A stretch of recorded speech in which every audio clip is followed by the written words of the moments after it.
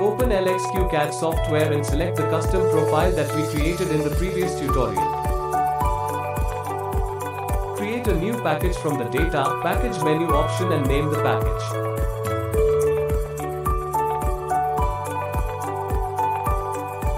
Select the newly created package by double-clicking on the leftmost fixed cell of the row. Now we will add a section to the package.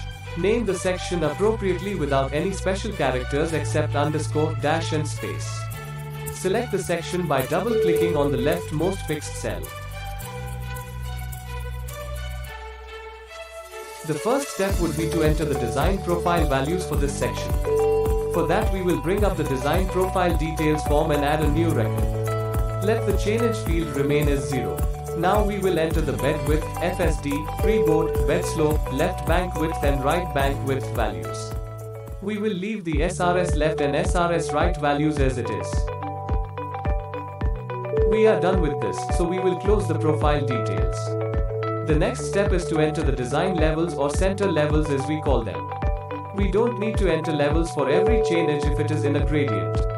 We just need to enter the levels for the first chainage and the last chainage. The software will automatically calculate the gradient for the intermediate levels. Once design levels are entered, we can proceed to the next step, that is to enter the original ground levels or initial levels. I have this data in an Excel sheet which I am going to use for plotting the canal cross sections. Select the data that we need and copy it from the Excel sheet. Now paste it into the blank initial level sheet. Make sure there are no empty rows in the Excel data.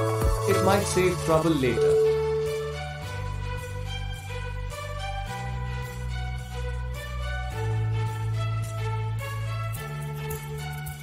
That is it. Now we are done entering the required data. We can proceed to see the generated cross-section output. Click on Output, Plot Cross-Section menu option. Here you need to enter the page width, page height, number of sections per page, border X, border Y and section gap. Except for number of sections per page, all the rest are in drawing units. The page width and height are dependent on the width and height of the cross-section at each chainage. You can tinker with these values after looking at the generated output till you are satisfied.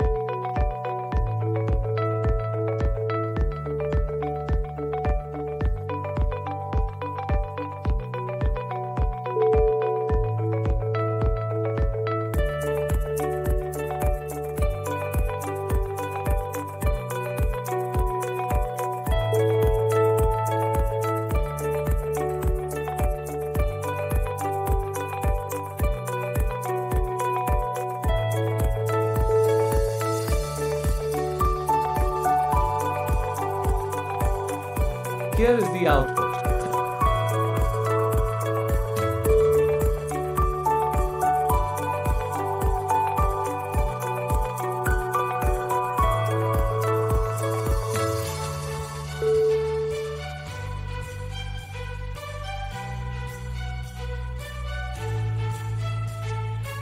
Thanks for watching.